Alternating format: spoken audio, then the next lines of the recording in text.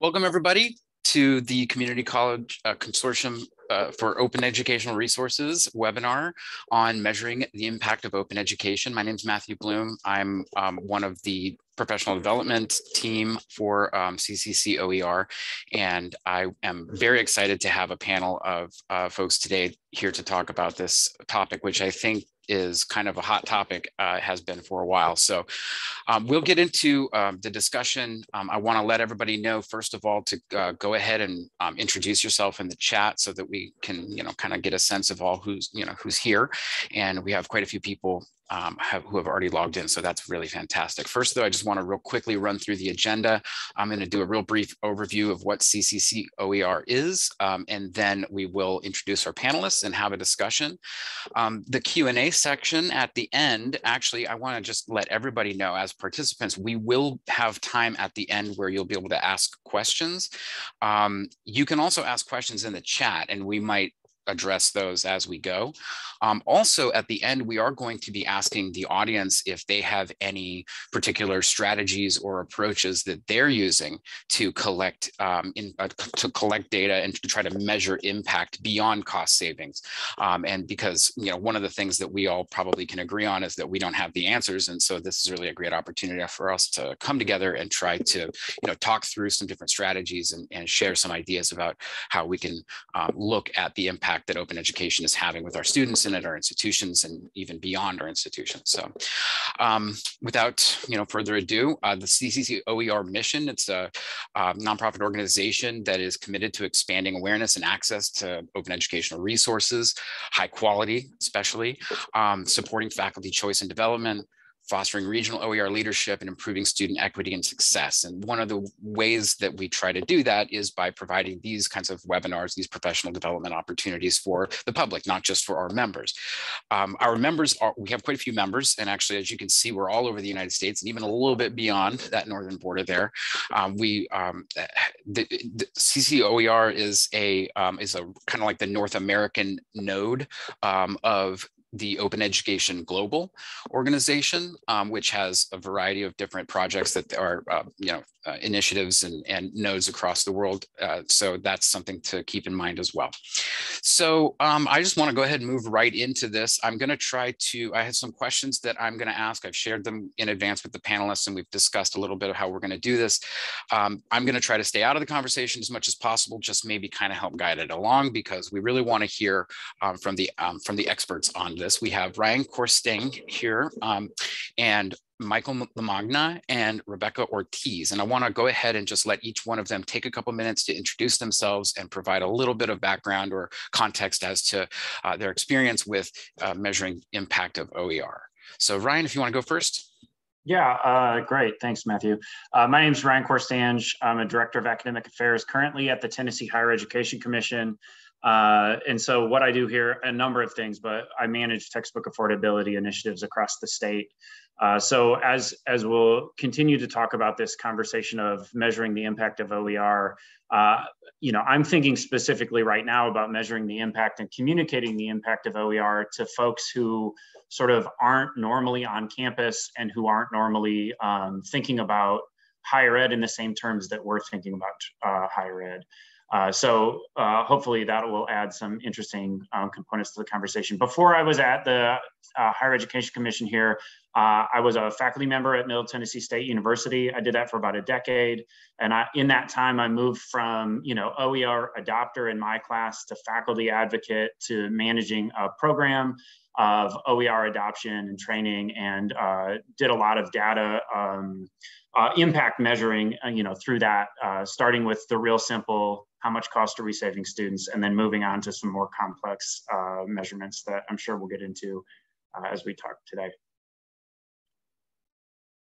Great, thank you very much. Michael, do you want to go ahead and introduce yourself? Sure, good afternoon. I'm Michael Lamagna. I'm the Information Literacy Program and Library Services Coordinator and a professor of library services at Delaware County Community College in southeastern Pennsylvania. I've led my institution's All-Text Committee and our OER initiative for many years, and looking at ways to, bring an adoption of open textbooks and OERs into the classroom through grant-funded projects, as well as funded initiatives institutionally. Recently, I served on an advisory and review board for a statewide grant program that encouraged and supported faculty and academic staff to create, adapt, and adopt open educational resources and zero course materials in the state of Pennsylvania for higher education institutions. And I'm currently on the executive committee for CCC OER, and I'm chairing the research and impact committee here. I've spent many years measuring the impact of OER at my own institution through grant programs. And I always like to have a discussion about the data that's required internally and externally and how that can inform any decisions that we'll make. And hopefully we'll bring that perspective to our conversation today. Great, thank you so much. And Rebecca? Hello, everyone, and thank you for this opportunity to join the space. My name is Rebecca Vasquez Ortiz, and I am originally trained as a developmental psychologist with emphasis in multiculturalism and data analysis. I know that's kind of an interesting match, but I started my journey in higher education as the daughter of an illiterate mother and grandmother. And so it's so exciting for me to be contributing in spaces where typically you don't see people like me. I am very interested in affordable processes for those entering higher education, as well as community empowerment models that center cultural wealth.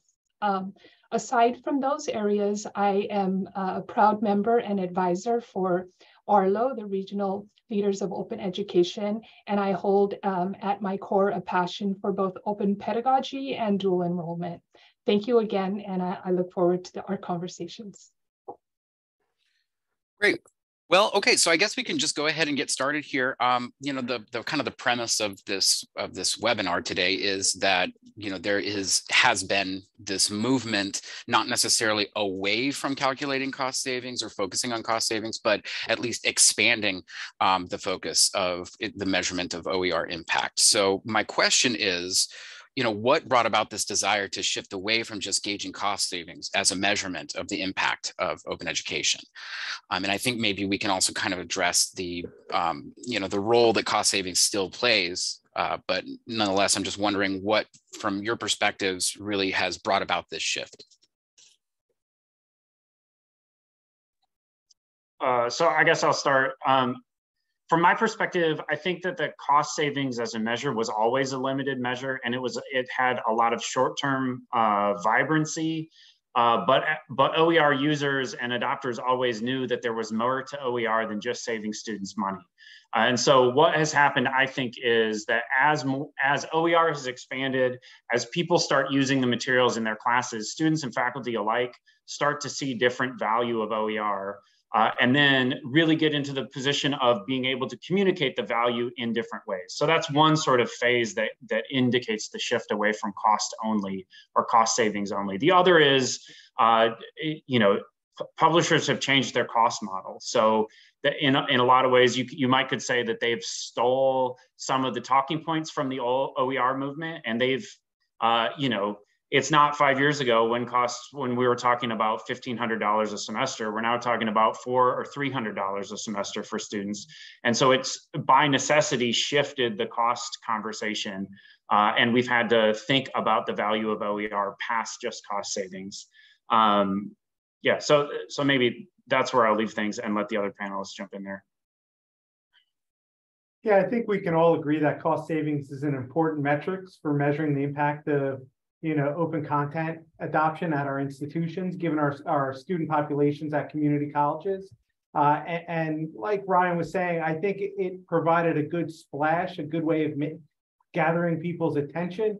Look at all this money we can save our students through OER adoption. But we know that that's not the only issue at play here. So the financial barrier that many of our students confront, you know, is all too real and requires that we continue to measure cost savings, because it becomes an access issue. But really, as we see greater adoption to open content, it's time to look at other metrics such as academic success and the role that open access course material plays in that, and really gather a fuller picture of really the overall impact for students' academic experience, and so we have to start thinking about other metrics that we can use, thinking about student performance and academic success in the classroom, impact on issues of retention and completion. That is always a big issue for us at community colleges, looking at quality of material, thinking about diversity, equity, and inclusion issues, thinking about sense of belonging, and how students actually will see themselves in the course material, and looking at issues of teaching and learning practice. So I think all of this really will provide a better picture, a better overall picture of the impact that OER has on our students and at our institution. And so while cost will always be an important measure, I don't think it's the only one, especially as we're trying to bring more people on board for this kind of initiative.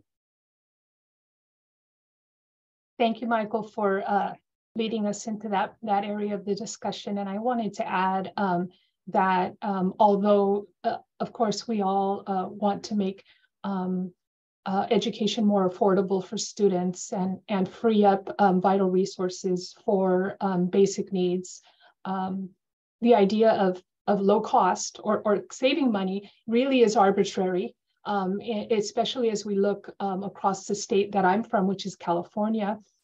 Given that the central area or the Central Valley of California is occupied by agricultural workers as well as various tribal nations across the state. So if we look to cost savings and we put price tags, those price tags may be irrelevant for those who don't have access to clean water, right, or safe soil. So an important point in looking at open pedagogy helps us step beyond that model of economics that disproportionately impacts students of color and others marginalized, and allows us to step into spaces that allow for the community creation of knowledge and the transmission of that knowledge. And so as we look beyond cost savings to content and pedagogy and invite community members from the broader community as well as from our student population and faculty in, we can begin to kind of unpack some of the disproportionate data that we see continuing to plague our most marginalized students. And so again, for me, cost is absolutely relevant, but the need to take a deeper dive into what it means to provide education and critical thinking content to all students is really imperative, and to measure that through data analysis and disaggregation of data is even more so important as we start to move and look for ways to truly engage those who have been silenced or marginalized. Yes, thank you very much. I think that I appreciate the comments in the chat about the both and approach to this. We certainly do. We very consciously made the decision that we didn't want to approach this as cost savings isn't important, because clearly it can be, and it is in many situations, and continues to be. So that's really great. And some of what you were just talking about, Rebecca, when it comes to looking at the community creation of knowledge and the role that open pedagogy plays in that, and trying to measure that. We definitely want to get, we have a chunk of time later on where we'll focus on that. I just wanted to focus one more question that is related to the shift away from cost savings, and that's specifically on the institutional initiatives that we have going right now. A lot of them may have been initially kind of founded on the idea of saving students money. And full transparency, I introduced myself by name, but I didn't say where I'm at. I'm at the Maricopa Community College District, and the Maricopa Millions Project that started back in 2013 was called that because they wanted to save students literally millions of dollars, $5 million in 5 years. And they were, it was successful and it moved on, but it was after a period of time, we realized that, we wanted to do other things. So enough about me. The point is that what kind of impact does this have on your institutional initiatives if you are making this transition where you're saying, okay, we're not just going to focus on cost savings anymore, we're going to look at all this other stuff? Are there drawbacks to that, or is there a positive side to that, or is it a mix of things? What are your thoughts about that? I guess I would say, funding has requirements. And so if we have these initiatives that are funded on the assumption that we're saving money for students and we're marking the money that we're saving, we have to honor those agreements. I mean, that's just like a starting point. But also we can do more than that. And so certainly leaning into the non-monetary value or non-cost savings value and measuring that of open and OER initiatives is valuable. I think what it points to is a different future for the open movement, and potentially an exciting and really interesting future for the open movement. Not that the current future is bad, but it points to new vistas that we can sort of get into, where we're talking about things that we all understand to be critically important: the quality of learning, the quality of materials, the stuff that happens in the classroom. Rebecca mentioned pedagogy earlier, right? Like that's where this all goes. So that we can get to vital learning, quality learning that's truly transformative for students, for all students, and that's where we get by moving past just measuring cost savings, I think. I'd like to chime in on and add on to what Ryan said, and appreciate that perspective on moving beyond cost savings. And I think recenter, something that I brought up briefly in what I was saying earlier, which is more of an economics-based approach or analysis. And so for my institution as well as others, it's almost become a bit of a predatory practice of publishers coming in to present low cost or no cost, originally to set us up for kind of buying into, the business model. And so I think that keeping that in mind, especially as we're able to bring in more faculty and administrators and classified staff into the process of creating open pedagogy, is particularly important, in that not everybody realizes when they get trapped into one of these types of publishing types of schemes. And so for me, I think that means institutionally, as well as at a broader level, we have to establish this understanding of going beyond that, so that as people might get pulled in to the idea of low cost or zero cost at the beginning, and then later it becomes a bit predatory, we can help kind of shift people's energies away from that and focus on content that really is helping to empower students. I couldn't agree more with that comment. I think one of the important things we need to consider, especially if we look at issues of adoption at our own institutions, is that there is a benefit to focusing on cost savings, right? External funding, state legislatures probably are interested in seeing that, but it may not connect with every faculty member. So if we're truly looking for adoption across the board, we have to speak to faculty members who will be adopting those course materials. And Rebecca, I couldn't agree more. You have these traditional publishers coming in with these new models, and that speaks to a lot of faculty members because they're seeing the ancillary course materials that are included in that package, and they're seeing that value there for not only them as instructors, but for their students. And so we need to shift that conversation away from just cost savings or what the publishers can and cannot do with you, for you as an instructor, and really look at those other issues, right? And so think about what is the strategic initiatives at the institution, how does this tie in, and really trying to speak to faculty in terms that they'll understand. So making that connection about, the quality of the material that's being adopted, because that's always one of those sticking points for a lot of faculty when they're looking at adopting it large scale, talking about student performance and academic success in the classroom, and really having that data ready to have that conversation, to talk about its impact on teaching and learning practices, even this move to enhanced and more remote learning. How does this fit into that course, that learning management system? How does it easily fit into that course? Speaking with faculty administrators, issues of retention and completion. How do we retain our students to ensure that they're registering for additional classes? How do we ensure those students are going to complete their program? And so being able to tie in the adoption of open content and how that facilitates retention, how that facilitates completion is so important. And so these are major questions that we need to ask ourselves when discussing what kind of metrics we're going to use, how we're going to measure this impact. And really, it requires that we consider the data that we need internally for these conversations as well as externally, because I still think there is a value to cost savings for a lot of external constituents and stakeholders. I know in the statewide grant opportunity I was involved in, that was a major draw to talk to the legislature to say, here's the cost savings across the Commonwealth of Pennsylvania, but that doesn't necessarily speak to our faculty who are looking at these other things. So we have to make sure that we're addressing them. Yeah, if I could jump in there, I think that Michael makes a lot of really good points.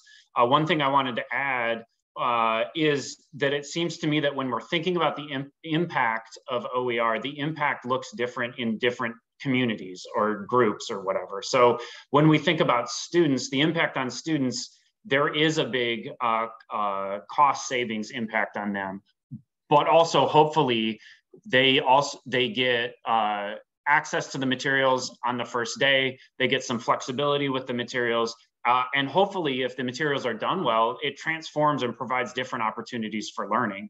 That's a really different set of outcomes or impacts than there is for faculty. I remember sort of the first semester that I moved towards using an OER book in the classes that I was teaching. I moved from a publisher's book that had test banks and PowerPoints and all the ancillary materials with it. So there was an additional cost for me in terms of my labor. I had to recreate stuff. I had to think through things. But the benefit, what I got out of it that I wouldn't have known on the front end, the benefit was I was more connected to the content, thinking about how it could be taught and how students were learning it. And so it really allowed, over that semester, it became a different instructor, and I thought differently about what was happening in class, how students were using those course materials. And then I had better relationships with the students, which was completely invaluable at that time. That's a different set of impacts and factors than you even get to when you think about campus administrators who are looking, as Michael's mentioned several times, who are looking at retention, who are looking at persistence, who are looking at course completion, those factors. And that's a different set of metrics entirely from people at a statewide level or at a legislative level who are looking at different factors. So I guess the point that I wanted to make here to sum it all together is the data that we collect can be used to tell sort of multiple stories about the impact of OER because it is a rich impact. There is a lot to the impact of it. So we can tell multiple stories with the same set of data. Cost is part, but it's not the only part.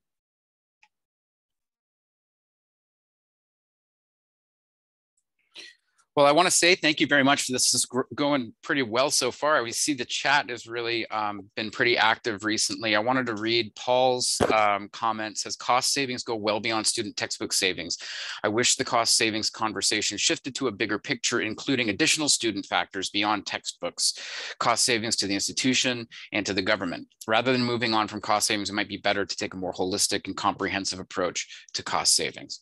I think that's a really great comment. I think one of the things that one of the resources that we had looked at was the Midwestern Higher Education Compact's resource on return on investment when it comes to open education initiatives. And so that might be a tool. I'll put a link in there later if I don't have it handy right now, but that is something that might be worth looking at. But I think that that's a really great approach, and I'm wondering if anyone on the panel has any thoughts about that idea of looking at kind of like not just the cost savings of the textbooks, but like still thinking about cost savings, but more broadly. Yeah, I guess I'll jump in first on that. I mean, my thought is, it seems to me that we need to think about costs that are monetary and non-monetary in a holistic picture. And there is cost saving that goes past the students' cost on the textbook. There is revenue that's recouped because the data indicates that students who use OER in classes take more classes or enroll in more classes per semester or continue in their path a little bit farther than other students. So there are revenue gains, but I think that it's important that we catalog the costs clearly, right? So we have, as I mentioned, faculty have different work. associated with using OER sometimes. And sometimes, I was able to make it work because I had a 3-course assignment and an administrative reassign time. If I was teaching 5 classes, or if I was adjuncting and teaching 9 classes between 3 institutions, it might have been a different factor entirely, and the work might have been impossible, or the cost benefit analysis might not have worked out in the same way. So yeah, I think that it's valuable to think about the costs holistically and see where that gets us.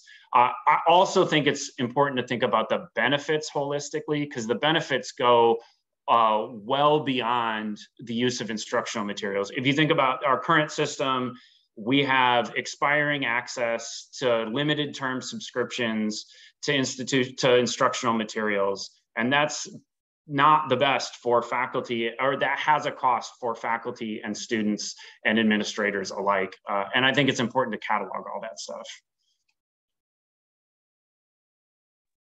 I wanted to chime in, Ryan, on some of what you were kind of alluding to, at least that I felt, is that and that Paul brought up in the chat around considering a broader perspective on what cost savings actually is.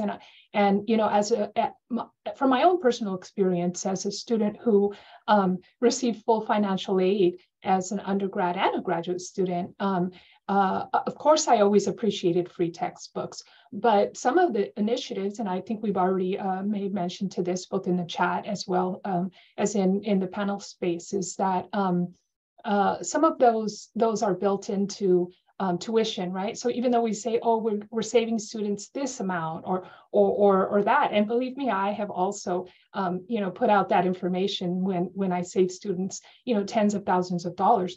But as we look at again our most vulnerable students, those debts that students acquire in the process of oftentimes just getting a career certificate or an associate's degree or a bachelor's degree follow them for their entire lives. So when we build those types of practices into financial aid that students oftentimes have to carry, right, the burden of what appear to be free textbooks actually go on to follow people in terms of their credit, their buying ability later. And so I really appreciated Paul's comment on the idea of really looking at what it means to save students money, because just the idea of leaving higher ed with its incredible debt that has kind of been also covering the costs of instructional material and instruction is highly problematic. And we even see the federal government trying to approach an understanding of that. So I just wanted people to reflect a bit on what it means to appear free, but yet carry an incredible financial burden. And let's think about how we access these open materials, right? There's going to be a cost there in terms of technology in many cases. And so if we think about our student populations, there are always issues of reliable internet access in the home, issues of device access. Many students, and I could speak personally, I know are taking classes on their smartphone instead of on a traditional laptop or desktop. And that creates some challenges. And also thinking about issues of access to resources at the start of the semester versus a couple of weeks in. So if we think about that financial aid distribution that often happens, it's not necessarily at the beginning of the semester, but a few weeks in. And so if students are dependent on that federal financial aid to pay for course material, they're not going to have it when they need it. And that's at the beginning. And we've all seen those studies that talk about that, right? The importance of students having access to this material. So I think there's a number of different ways we can look at the cost. And I think it's a very important way to examine this. And I also think we have to think about the other metrics we need to use so that we can speak effectively to all the different constituencies, both internally and externally, to ensure that we're getting the maximum buy-in. Well, I'd like to jump in right there because you pretty much prompted the next question, which is what metrics might we consider? We've already been talking about this a little bit anyway. I mean, we got ahead of ourselves quite a bit, but that's fine because that's really the core of this conversation. Really is what is it that we should maybe consider focusing on, and how do we go about doing that? Now, that's a really broad question. I understand, so I have at least 15 minutes dedicated to this discussion here. So if you want to go ahead and just jump in there with any thoughts. There's a lot of different ways that we could approach that question, but what should we be looking at? You know, for me, I talked about it already. We have to consider internal and external stakeholders, what kind of data we need to speak with each of those groups, whether it's a state agency, a grant or funding agency. We have to consider what they're looking for there. Think about internally, are we talking to administrators? Are we talking to faculty? Are we talking to staff? Externally, as we think about the community that's part of community college, thinking about our students and their families, how do we speak to them about this? And so it's going to require that we really stop for a minute and think about what data we need to collect, and more importantly, why we're collecting this data. What story does it allow us to tell? You know, for me, I'm looking at it from a pragmatic standpoint of a community college, and really it's that student performance, academic success issues of retention and completion, you know, quality of materials, looking at, you know, open pedagogy and professional development that's related there. And so as we're thinking about this data, it's not just going to be that traditional data, that quantitative data. We have to also think about the qualitative data so our students are able to tell their story. If we think about, you know, a sense of belonging, how the course material reflects our student populations. So that qualitative data, that focus group. We also have to think about the methodologies that we're going to use when we collect this data to make sure that we're able to have a reliable data set to speak from. You know, this is a conversation that I've been having recently about course marking. So how do we ensure that we're getting the most out of our data sets? You know, so do institutions mark their courses? Does it allow for easy quantitative data to be pulled out of our systems? And that's where I'd kind of start that conversation, is really thinking about what data we're going to collect and why we're going to collect it, and what story that's going to allow us to tell in terms of those different areas.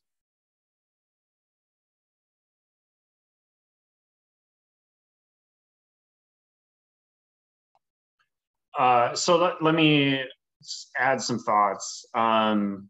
So I think that what we need is a set of metrics that allow us to talk about student learning in the classroom. And what is challenging is that we have a lot of proxy measurements for student learning, GPA, course completion rate, persistence, right? These allow us to sort of talk around learning, but don't always equal learning. And so what I think we need to do is think creatively about how to represent student learning that happens in the classroom in open classrooms. We need to think about different ways of representing those and using that data to talk about the impact of open. And so what that I think means is a lot of qualitative stuff. So maybe we can talk to faculty members a little bit about the pedagogical moves that they're allowed to make because of open resources that they wouldn't be allowed to make without open resources. Or we can talk to students about the way they find themselves and find their learning in open resources that they haven't experienced using non-open resources. Or we could talk about the different types of resources that can be used in classes that are using open resources versus the ones that are using standard published resources, right? Because I think what we have the opportunity to figure out, and I don't have all the answers here, I'm not sure that anybody does. I hope that somebody here does, to be clear. But I think what we have the opportunity to figure out is a different way of cataloging and measuring student learning that happens in the classroom. Because at the end of the day, I think that what we're actually concerned about is learning for all students and for every student, and quality learning that impacts their life for a long time to come. And so that's the set of metrics that I think is the most intriguing to me. Yeah, we can talk about some of there's some quantitative metrics we can use to sort of get around and triangulate towards that. But I'm most interested in those rich learning-centered metrics that require a little bit more messy, complicated quantitative data. And Ryan, I think that brings up a great point about cost, right? Because that kind of data collection is going to have a cost to it. The simple quantitative collection, you're running a report in your system. Hopefully it's set up well so it's auto-generated. That qualitative is going to require a lot of work and a lot of effort on the institution to not only identify study participants, whether it's students, faculty, community members, but then to actually go through and perform that focus group, that interview. So that would be another area that we probably should discuss when we think about that methodology. Yeah, and let me add another layer to that. I mean, I think that there has to be some conversation of defining what we're measuring in each of these things. And I'll give you an example, and it doesn't talk to the qualitative thing entirely, but I've been a part of a lot of conversations about what the heck we even mean by OER. Do we mean course materials that cost less than a certain threshold? Or do we mean course materials that are openly licensed? And those are two really different things. But if campuses, I'm thinking across the state, if I have different campuses who are defining OER in different ways, and they're telling me a use rate, or this class uses OER and this one doesn't, but they're defining OER differently, we got a problem, and the data is not saying what we think it says. And so if we start to think through a lot of these terms that we use, finding agreement, defining them carefully, defining them precisely, understanding what we're talking about, especially when we move outside of an individual classroom or an individual program to a campus or a state system or beyond, right? The issues of definition become really difficult and important, but also potentially add to that cost that you're talking about. I wanted to reflect for a moment on, I think something came up in the chat, but it's tough for me to keep up with the chat because there's such incredible comments being made there. So I hope that I can get a copy of the chat later, but that's a side note, right? I just wanted to say that as we're looking about moving more towards open pedagogy and kind of, in a radical sense, which I tend to bring, is the idea of a kind of an outdated textbook, right? And so when I look at this kind of approach of saying, what metrics can we use? And for me, it's centered on students. And that centering says, what are students saying? What are students doing? Because I'm a developmentalist. And so I see my students already creating content. They're content creators. They're doing it all over the place in social media. And it wasn't too long ago that we were frowning on social media and we were frowning on the different sites that we thought were less rigorous and less scientific. And now we see students running wild with content creation. And when I bring students into my courses and invite them to create content, whether that's video content or written content or assessment. Can you imagine students creating their own assessments? That really, for me, creates this communal type of social construction of knowledge and learning and ownership. And I think as a statistician that we could still look at those things via quantitative analysis. So oftentimes I think we kind of shift over to the idea that we need to use qualitative data. And I'm not saying that we shouldn't, because absolutely qualitative data is so rich and it forms the basis of multicultural psychology. But I also think that there are proxy variables and mediating variables and path analysis models that could help us understand some of the intermediary processes that go on between the creation of knowledge, the consumption of that knowledge, and the ability to take that knowledge into the broader sphere. And what I consider the broader sphere is the community and family. So if we're able to look at metrics that say, this content creation allowed students to not only consume and create, but it also impacted their immediate siblings, cousins, communities, neighbors, that those metrics are as important, especially as we're looking to increase enrollment across higher education.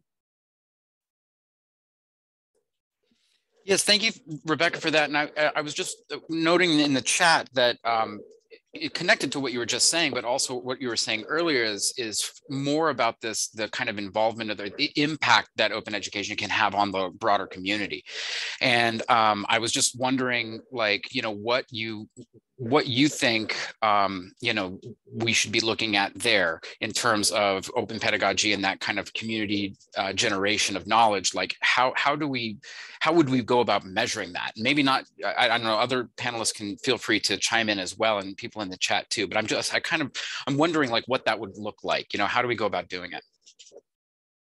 I mean, I would suggest that we look at a sense of efficacy among our students who matriculate through programs that center open pedagogy and also center OER. So for example, at my campus, we have some degrees that are OER degrees, and that means that there's not one textbook that's purchased, right?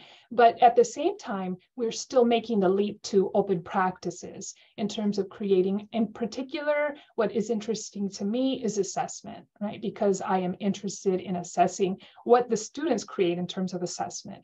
And so I would suggest that if there are opportunities to look at that type of data and parse it out around the measurement of student performance, as well as their sense of efficacy over the creation of content. I think that would be really powerful as we try to move away from, these old outdated textbook processes, because in the workforce, we're not really seeing people using that type of closed, really static knowledge anymore. So we're seeing, really the cutting edge fields using dynamic processes of learning. And so I think we even see some of that going on in a more prolific sense in K through 12 than we do in higher ed.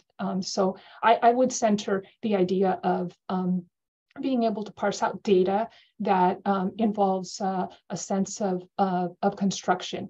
And I think that could be done, especially in courses and with instructors who are allowing the students the freedom to create and navigate their own education.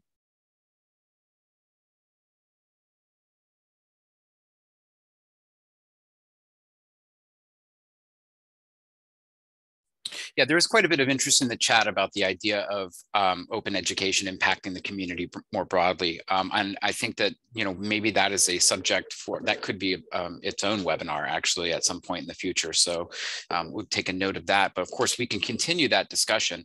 I would like, just given the fact that we have, we're kind of approaching the last quarter of the webinar here, we can maybe transition into the second to last question, which is specifically about resources. Now, we've already talked, we've provided, discussed a lot of different ideas and things like that.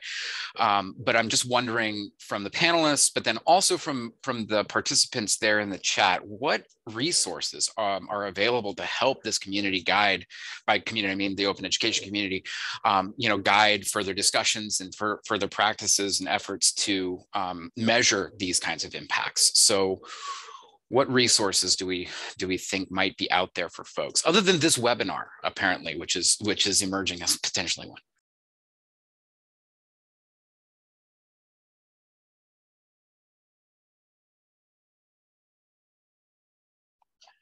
So I guess I'll go first. I'm going to try, we'll see how this works, to copy a couple of things into the chat. Okay, that didn't work exactly like I intended. So I'll go back while another panelist is talking and copy actual hyperlinks in there. But there are a couple of things out there. Lumen has some stuff in their sort of OER playbook about measuring the impact. There's the COOP framework, which I think is becoming increasingly popular for thinking about the impact of OER. There's some chapters in some press books about sort of getting started with OER that are helpful. And then the OERI Student Impact Toolkit has a variety of resources about helping students measure the impact of OER. These are all things that I think are helpful. I'm not sure they get us all the way there, but sort of between them, they get us someplace and help us, at least in my perspective, they help me think about what we ought to be doing that we're not currently doing to think about the value of, or the impact in measuring that impact of OER. So let me get those corrected hyperlinks in the chat. Those are excellent. I know CCC OER and the Research and Impact Committee is going to be providing some resources in the near future. And really, it's about going into the literature, seeing what studies are being performed, looking at their methodology, thinking about how it applies to your specific campus, your location, your community, and thinking about what data they're collecting, how they're collecting it, and how you could replicate that study to tell the localized story for your institution and community. And so for me, that's where I would spend my time, is really looking in the literature. And Ryan, these are great resources. These are some that I was actually thinking about myself. The OERI and Coupa frameworks are excellent resources to start with. I just wanted to chime in on just local efforts, and in particular, again, as a child, the library was a place where I would often run to, although the librarians were not never ever the nicest people. And now that I have jumped into open pedagogy and OER, I have found an incredible resource in every librarian that I have met across institutions. And so for me, I always partner up with my librarians because they're incredible researchers, right? And they provide so many different, on my campus, there's so much access to different portals around resources. And I also wanted to mention that the Arlo network, as we're moving forward with our next phase, is looking to also create spaces around establishing resource hubs for those of us around North America. And but I would definitely say, in terms of measurement, there's an incredible alliance, if you can establish it, both locally at your community college and with the surrounding universities, between the methodologists who happen to be in the field of psychology, and also the librarians who really tap into the databases that we have access to, and are actually very savvy when it comes to data analysis.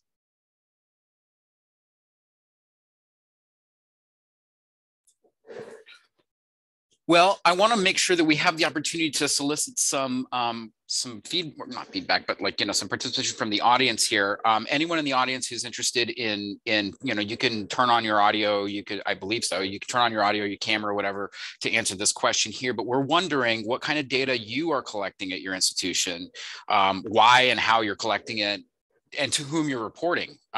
Because as we've kind of talked about, that's pretty important, right? Because you have a particular audience. So if anyone has any thoughts that they want to chime in with, to just join the conversation, feel free to turn your audio on, or even just pop it in the chat if you're not comfortable doing that. But we have a few minutes here dedicated to trying to address some of these, some of your approaches. So this is Esperanza. I hope I didn't step on anybody's toes by just unmuting. I won't turn my camera on because I'm on grandma duty right now and the baby's sleeping. So, so I've been posting in the chat my thoughts about technician education or technical education. I'm at a 2-year college, and the bulk of our degrees are centered around the petrochemical industry and refineries that are in my area. And in fact, I'm speaking from my own experience. I am in training myself to become a solar installation instructor for our new clean energy programs that are coming on board. And I have in front of me the proprietary training guides that we're required to use if you want to be certified in those areas.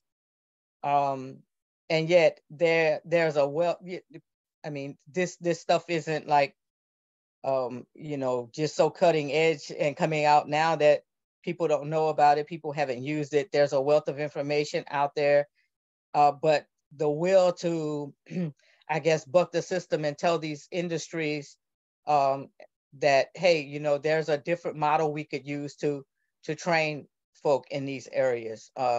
They don't need to be spending, you know, so much money to obtain books that you mandate. You know, for example, if you want to be a process technician, you have to use the books that the industry says are like the training manuals and, you know, the training Bible, so to speak.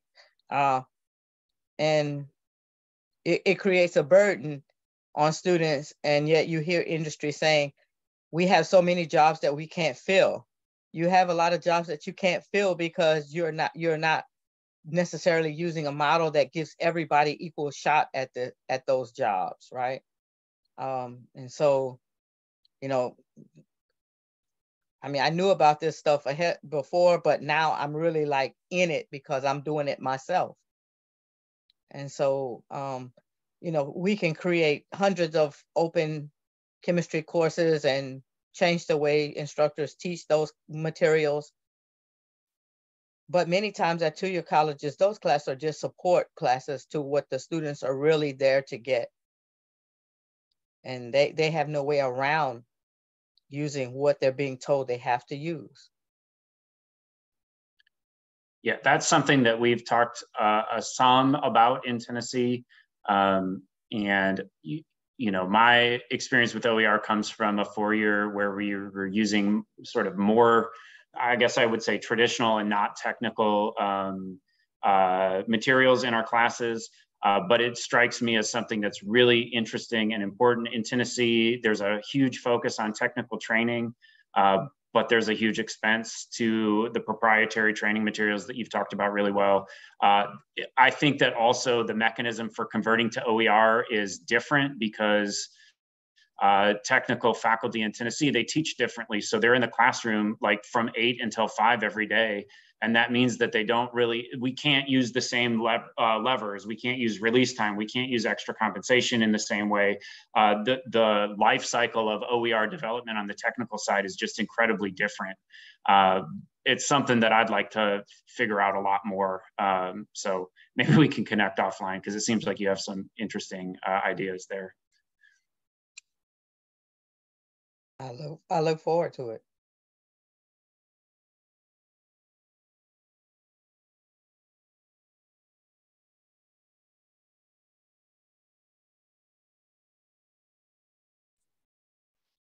So I've been scrolling through the chat, and it's very interesting to see just the range of ways that we're collecting data, how we're collecting data.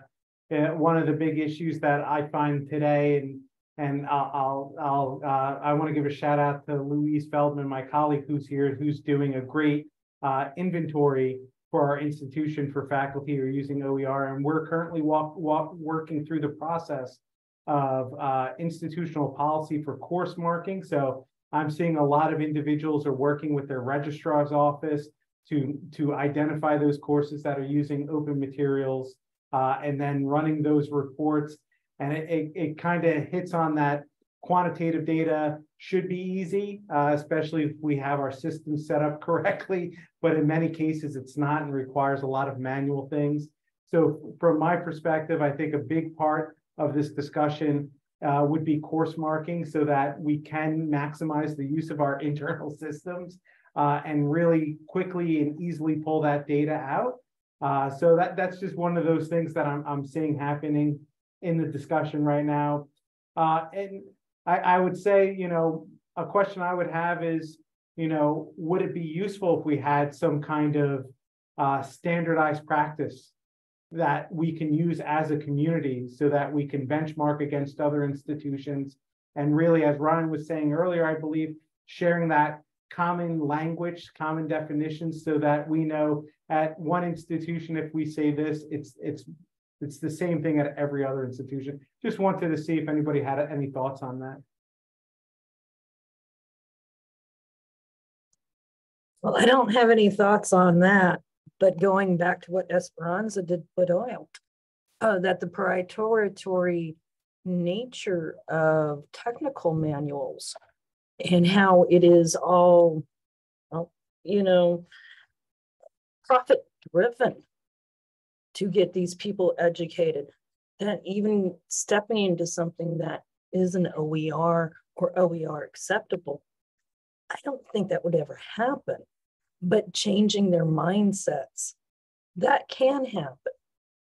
You know, before the 2000s, OER really wasn't available, wasn't really out there. You know, it took stuff to happen. So I think making technical aspect unproprietary, that will happen. You know, it's just going to take some time and pushing out there and saying, hey, look, we can do this in regular academic. We should be able to do it here, but we can't because of these roadblocks. Does that make sense? Because that's kind of like how the OER initiative started. We see this, we need to make steps towards that. Yeah, so Susan, this is Esperanza. I'll respond real quick. My solution to this is that industry needs to be at the table. Yes. They need to be part of these conversations. They need to be represented here because that's a big hole that needs to be plugged in this whole OER, movement and process. Well, not just industry. Yeah. I mean, it's just like I say, even when we're talking about, like, for example, training a certain number of graduates and then moving them into the workforce. Well, if workforce isn't talking to you, it's going to be very difficult to do that. Same thing here. If we want, workforce and industry to use open materials and open pedagogy, then they have to be in on the they have to be at the table when decisions are being made. So that they feel valued and they can put their input in and we can work together to make the changes. But if we're just trying to drive it from our side, it's not going to happen. True. But sometimes, but look at how it happened. What was it in the 2000s, how OER got started or how Creative Commons got started is because something happened in government. Somebody said, no, this isn't going to happen. This is like, the 70 years plus. My history is a little vague. Sorry about that. But it did happen. So I think getting industry to the table, getting big places like CAT and Toyota and Lockheed Martin, those people to the table will happen. But maybe they also need an invitation too, an incentive to getting them to the table.